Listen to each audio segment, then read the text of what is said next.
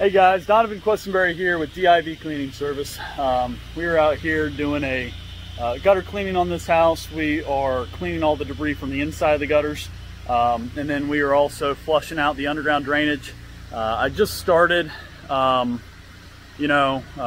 out these underground drains. This is the first one that I'm on, and there's some indicators here that there's some funky stuff going on at this house. So I want to make a quick video. Just share it with you guys, and hopefully if you guys come across this, you can kind of tell what's going on. So let me go ahead and make this video, and you'll hopefully it'll help you see what to look out for if you're on a job like this. So what I have here is I started draining, and I've uncovered a drain that was completely covered up underneath the ground. There's another catch basin right here, but this one is completely covered up. And it looks like she had sod put out, because this is the material that holds sod together. But there's a drain here that was just, whoever put down the sod just laid it right over top of a drain, added another drain right there.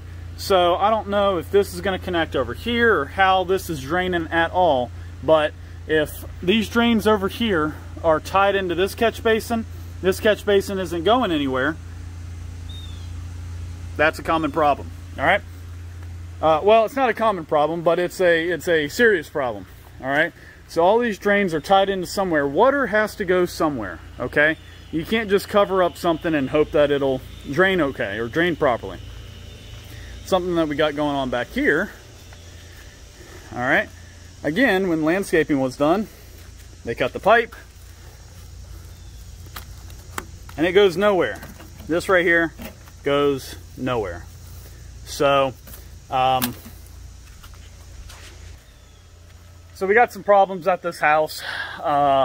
Unfortunately, to dig everything up and redo it, and it's just going to cost a lot more time, a lot more money. Try to hire a company that does this professionally and knows what's going to go on in situations. It's kind of, you get what you pay for. But this drain system, you can see her backyard is all washed out. She's done river rock and everything else, and trying to avoid all the water that's coming from the neighbor's house just pouring in hers. Yeah, so guys, try to do it right the first time. When we come out here and we do these underground drain flushes and the gutter clean and everything else, when we notice issues, we try to report it to the homeowner right away. So that way maybe you can mitigate problems and do some preventive maintenance, so that way we can do a repair on it and you don't have to do a bunch of wood rot replacement and everything else. That's sort of our goal. If you guys need help with any exterior cleaning in the North Carolina area, feel free to send us a work request through our website, which is divcleaningservice.com. Talk to you guys soon. Hope you have a great day. All right, so you can see my jetter tip is hitting right here. This right here is not connecting to the existing drain or the new drain. I have no clue where this is going. One of my other pet peeves is that these right here come with screws. Don't put the screws in, okay? Just set the drain down in place, set the lid on here. That way, every couple of months, you can just pop this thing up and clean out this catch basin. All right? This is all runoff from the yard, okay? It's supposed to collect in this drain here. Once it fills up to right here, you're gonna have all that debris start going down your pipe and clogging up your pipes. So you need to keep your catch basins clear. You need to come out here, once or twice a year, scoop all this out. All right, now you're good to go. But if you have the screws in here, you know as well as I do that you're not gonna come out here with a screwdriver, unscrew this, and clean this out. But if it doesn't have screws in it, you can just pop it up when you cut the grass or when you blow the leaves. You can clean it out real quick and call it a day. Now I'm going to run a jetter hose through this as well, but I have a feeling that this is just going to run in here somewhere in the yard. Hopefully maybe it'll tie in to maybe there's a Y up here in this pipe, but I will see if it connects. Hopefully it does, but with the way everything else is designed here, I have a feeling that this is just going to dead end somewhere in the yard, and it's not draining anywhere. But you never know. If this wasn't filled all the way up with water, and we had an absolute monsoon yesterday, so hopefully it does connect with a Y connection into the into where it daylights down here. We'll see. So good news is that it does connect to that other pipe. You can see my jetter tip daylighting down there. I'm gonna go ahead and leave both of these open. That way she has double the drainage, because as you can see, there's still a tremendous amount of washout. And yeah, now both of these are clear and she should be good to go. All right, now she has double the drainage. All the muck that came out of here, I built a little berm right here to direct water in to the drains right here.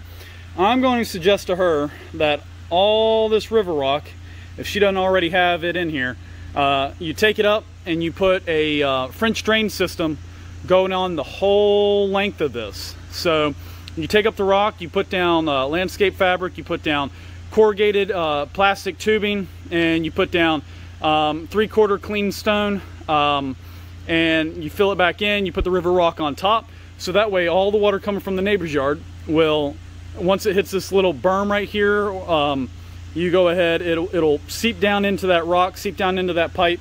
That pipe can tie into this drain as well, and it can daylight down here, and that way she can actually grow grass in her yard. So that'll be my suggestion to her. It's going to be a big undertaking to connect that drain that's in the back, but it could be done very, you know, you just got to go underneath the sidewalk and then dig a trench right along where there's a gap for that planter bed. So it could be done, and you can tie into this downspout here and get that drain in the back connected to this system, and that should take care of all her water issues in this backyard. And her whole yard will look like this over here instead of this right here. This is the video of the inside of the pipe that is completely blocked with roots, and there's no getting around it with a jetter.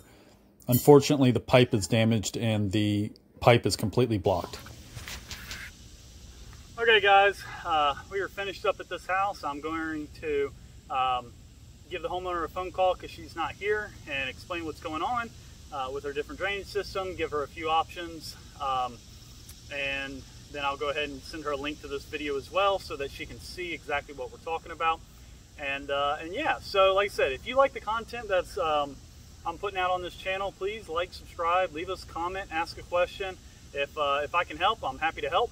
And I'll finish up the video with my tip of how to wrap up the jetter line so that it doesn't tangle. You got 100 feet here, and if you got a bunch of tangles in it, it'll start to kink up, and it's just a pain in the butt to unwind when you're trying to get to a job and get it done quick. So the key here is to alternate your the loops, okay? And I'll show you exactly how I do it.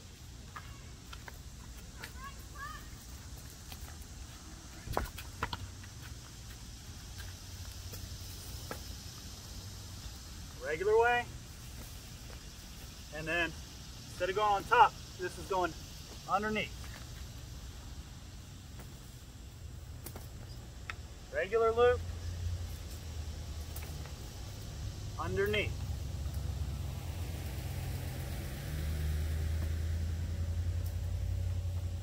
Regular loop,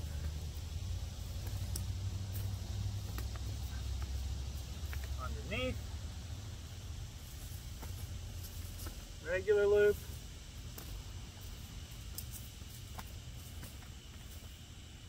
underneath. Regular loop,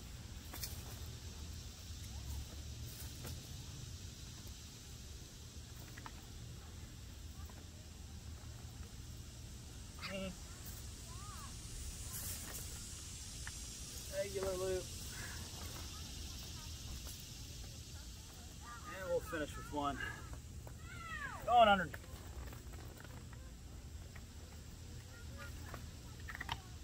All right, hope you guys enjoy.